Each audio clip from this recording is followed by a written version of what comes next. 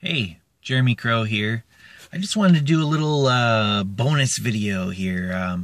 The most recent video I did was on the art of memory, and I gave a bunch of tips on how to improve your memory, including techniques as well as just taking care of your brain, basically. There was one tip that I wanted to give that I'd forgotten, ironically, that didn't make it into the video. So I wanted to do this little supplementary video to give you that extra little tip there for memory. So if you haven't seen that video, I definitely recommend it. It's called The Art of Memory, and it's on my channel.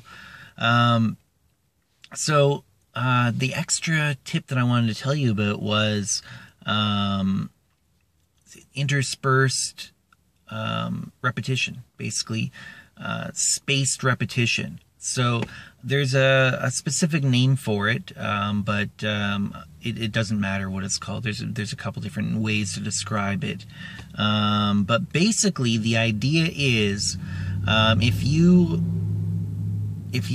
encounter something and then you don't encounter it again ever, it's not going to be as likely to enter into your long-term memory.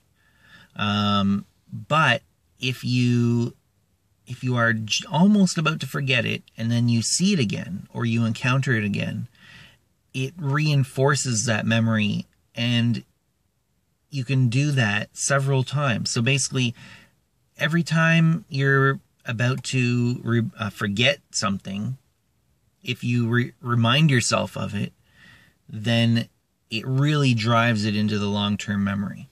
So the thing is, each time you can leave a longer and longer gap. So there's actually apps that you can get. Like, there's several apps that you can get that will actually do this for you. So you just have to put in your list of flashcards, usually it is, or something along those lines. Whatever it is you're trying to memorize. So, and it will alert you, it'll notify you when it's time to review it again. So it has mathematically timed this out in these apps for the ideal time gaps that you'll have. Sometimes you have apps that will be teaching you a language, and they'll utilize this technique within the app itself. But you can also get apps that actually will do this for anything that you're trying to memorize. There's one really popular one. I haven't really had a chance to use it, but there's one where people can share their decks of digital flashcards, which sometimes even will come with a sound file. So whatever you're trying to memorize, review it.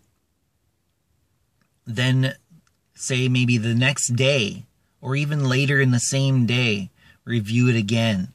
And then each time, just give a little bit. You don't have to do it as often, but each time, give a little bit extra time and then review it again after a little while. This is a good tip for studying. If you go to class, if you're a student, go to class and then at the end of the day, review the notes that you made for the class.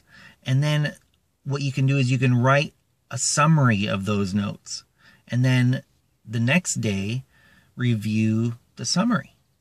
And then you can keep reviewing summaries, but, you don't have to review them as often, as you go. So by the time you get to the end of the course or the exam time, you'll have reviewed these summaries, you'll have written these summaries, and you'll have reviewed them several times, and it will have been implanted in your long-term memory by that point, and you'll be able to recall it a lot easier when it comes up on the exam.